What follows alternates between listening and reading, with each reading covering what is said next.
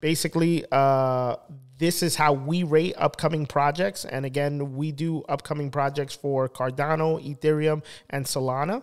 At NettyArt.io. Yes, absolutely. And John, if you want to talk about basically what we do to verify these collections and ratings. Sure. So, those 4 key categories, right? First one's verified, which involves, the founder, creator's name, and social links will need to be displayed on the NFT website to earn this rating. Second one is originality. An NFT project that displays a unique design or characters will earn this rating.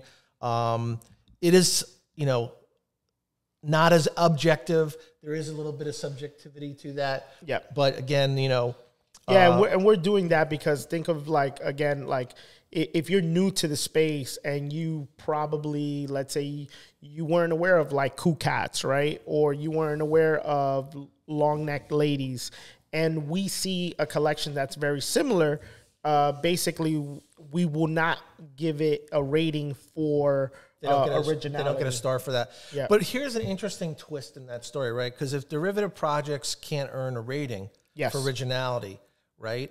But what if they get verified by OpenSea, like Expansion Punks or Oxapes have been verified by OpenSea, and I think the issues over copyright have been sort of settled. So for instance, on Netty, Expansion Punks would get a verified, right? If they had the link to the creators and all that, they could get that verification. But all we're really indicating again is this an original piece from the creators, or was this regenerated or anything like that? Good distinction there. So then we move on to, roadmap, right? Everybody's kind of familiar with the roadmap. Is really just a chart or a layout of what the creators of the project are going to, do after the launch, right? Yeah, so correct. Growth milestones, the utility that they're going to be offering, additional, projects or giveaways or whatever is in the future for that collection, giving the buyer some transparency into what's going to happen, like drops, tokens, gaming, right? All these things get added in the roadmap. And then the last thing is social presence, right? Collections will have to have a website, and they have to be included on social media platforms such as Discord, Twitter, Instagram, Facebook, or YouTube to get this rating. And the idea is that there are multiple touch points, right? Because we're really trying to establish its credibility. NFTs,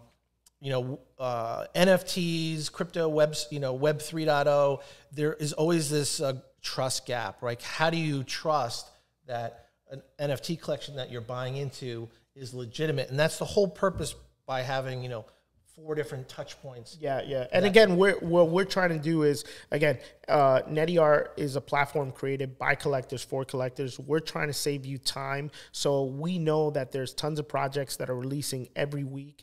And basically, by you quickly going to our platform and checking if a project is verified, if it's original, does it have a roadmap and social presence, basically helps you to curate which collections you actually are interested, that you want to dive deep into their Discord and all that, right? But imagine looking at a collection where you say, okay, this is not original, this doesn't have a roadmap, and they don't have any, anything on social. So long, the shortcut to that is your friend sends you a DM on Discord or texts you and says, hey, buy into this collection. It's going to make so much money, and then, you're DYORing, doing your own research, which you have to do. If you don't do your own research, please stop watching the podcast. It's a part of that process of doing your own research. Yes. NettyArt.io is a resource in that process. And so, it's a touch point to verify and to validate. Absolutely. So, yeah, that's our Netty ratings.